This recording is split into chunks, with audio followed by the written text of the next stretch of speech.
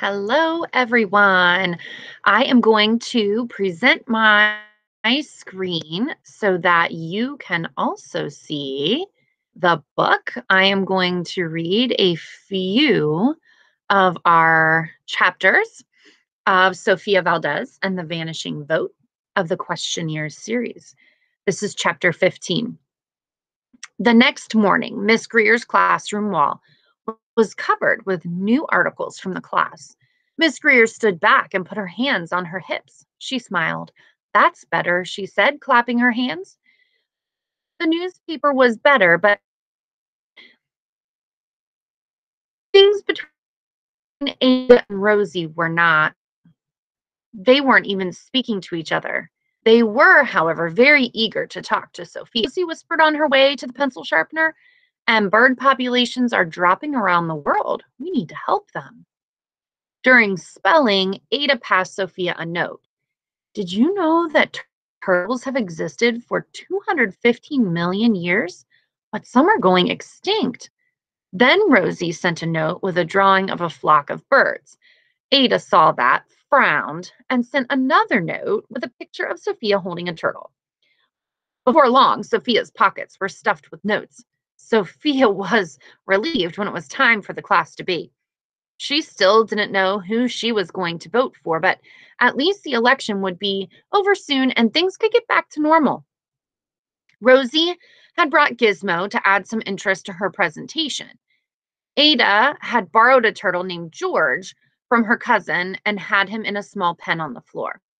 Ada and Rosie stood beside each other, but didn't look at each other. Miss Greer introduced each of them, and their teams cheered. Then she called on Sophia to say a few words, to ask some questions the class had written. Sophia walked to the front of the class. She reached into her pocket and pulled out her folded speech. As she did, her friend's notes tumbled to the floor. Sophia unfolded her speech and began to read. We, the students in Miss Lila Greer's class, stand here today on the brink of a new era in grade 2, she began. Never before has any class. She looked at the scraps of paper on the floor. Never before has any class. Sophia paused. She looked again at the scraps on the floor. Never. Suddenly, Sophia refolded her speech. She looked at Ada and Rosie and her classmates with their bird and turtle buttons. She looked at Miss Greer. Go ahead, said Miss Greer. My speech was fancy and talked about why elections are important and their history, Sophia said, but I forgot something. She took a deep breath and continued. Actually, Sophia said, we forgot something. We forgot something important, she continued. We got so excited about the election that we forgot why we were having one. Our election isn't about birds or turtles or pets at all. It's about deciding on something we can care about together. Sophia smiled. Together, she said. That's the important part. In a community, we have to care about each other and listen to each other, she continued. Otherwise, we won't want to be a community anymore. And it won't matter if we have a bird or a turtle, or if we even have a pet at all. Well, Sophia finished quietly. That's all I wanted to say. The class burst into applause. Miss Greer nodded and smiled. Ada and Rosie looked at each other and then looked at Sophia. Then they squished in for a big hug. I'm sorry, whispered Rosie. Me too, whispered Ada. Kind of reminds me of Maddox Matters, right? How we take care of not only ourselves, but each other. We take care of Maddox so that we really have a fantastic Mustang community. They both hugged Sophia, who felt a big wave of relief rush over her. It was going to be okay after all. Rosie and Ada stepped out of the huddle and shook hands, and the debate began. All right, so this one, I'm going to zoom in. I don't know if it's going to let me do. No. It's not going to let me zoom in. Sorry, friends. It says, what's inside? A mystery or insides? Hard shell. Good for hiding in. Not like an eggshell. Hiding. No teeth. Turtles are wonderful. Legs for walking and swimming. This is a box turtle, so probably not for swimming. Chapter 16. The first question goes to Ada, said Sophia. Why would a turtle be a good pet? Ada looked up George. Just look at that face, she said. The turtle pulled back its head and snapped its shell shut. Can't even see its face, said Rosie. I know, said Ada. Turtles are mysterious and wonderful. What do turtles have in their shells? How do they know when it's safe to come out? How do they eat without teeth? There are so many things to learn about them. Isn't that a good thing for a classroom pet? The class nodded. That's a good point, someone whispered. Ada put the turtle back into the pen. Rosie, said Sophia, same question. Why would a bird make a good class pet? Rosie held her bird Gizmo on her finger. Birds make great pets, said Rosie, because they are beautiful and they can do something we could never do by ourselves. They can fly. Gizmo lifted off her finger, looped around the room, and settled back onto her shoulder. We could learn a lot about flying by watching a bird in our classroom, she said. And they sing, too. Team Bird cheered. Team Turtle nodded. The debate continued, with Sophia reading questions and Rosie and Ada answering in turns.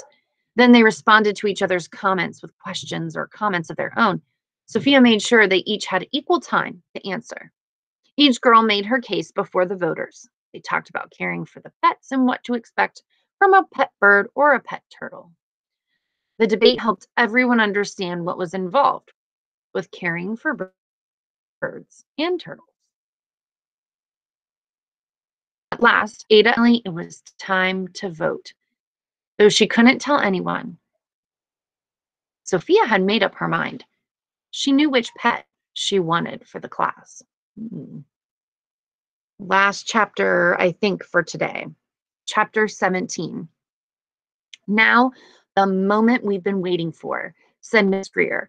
Let the voting begin. Sophia wheeled the voting booth to the front of the room. One by one, Sophia's classmates went into the booth, closed the curtain around it for privacy, and voted. As they came out, Sophia gave each student a special I voted sticker from Clerk Clark at City Hall. When the voting was done, the vote counting began. Sophia opened the box and took out a ballot. Bird, she said. Miss Greer made a mark on the board in the bird column. Team Bird cheered. Turtle, said Sophia, reading the next ballot. Team Turtle cheered. Sophia tallied the votes. At first, the bird team led 3 votes to 1, but soon Turtle caught up. Then it took the lead. Turtle 5, bird 4. The voting continued. Once again, bird took the lead, but not for long. Turtle caught up again. Turtle reached 8 votes. Bird had 6. One more to win, said Ada. Go, Turtle. Come on, bird, said Rosie. Sophia pulled out the next vote. Bird, she said. 8 Turtle to 7 bird. She unfolded the next vote. Bird, she said again. It's a tie. And the final vote will be the winner. The class stood up and eagerly watched as Sophia reached into the box for the final vote.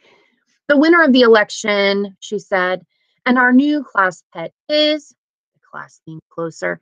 Sophia felt around inside the box. She opened the lid of the box and looked inside. Is, asked Miss Greer. A terrible look crossed Sophia's face. Is nobody, she said. She flipped the box upside down. Nothing fell out. One vote was missing. It's been stolen, someone yelled. The class erupted into chaos. Thief! It's unconstitutional. Call the police. Call Congress. Call the president. Call the free press. The confusion startled Gizmo. She flapped frantically around the room and landed on Miss Greer's hair. Good gracious, said Miss Greer, trying to shoo Gizmo away. Double dear me. She twirled around and bumped into the turtle cage. Gizmo flew to the tip-top of the window frame and chirped loudly, while 17 cheering students and a flustered teacher tried to coax her down. Nobody noticed George make his escape down the hall. It took the whole school the rest of the afternoon to find the turtle, who had fled all the way to the music room and hidden in one of the big bass drums. Sophia left school angry and disappointed. She had worked hard to make sure the election went as smooth as silk, but instead, it was bumpy as the bumpiest thing in the world. Sophia was so mad she couldn't even figure out what that was. Abuelo watched Sophia as they walked home together. He could tell she didn't want to talk. He knew of, he knew all of Sophia's expressions. This look told him she was thinking. They walked together silently. At last, they passed the library. They were almost home. I know just the thing for you, Abuelo said. What? Asked Sophia. You'll see. La tortuga rapido means the fast turtle. And we will stop today at chapter 18, and we will come back and read more another time. I hope you all are having a fantastic week at home so far to kick off Monday. It is Monday night here at my house. And then tomorrow we have a remote learning day. So hopefully you'll be able to tune in and catch these chapters. And I will be adding more chapters soon to our Schoology page. Have a great day.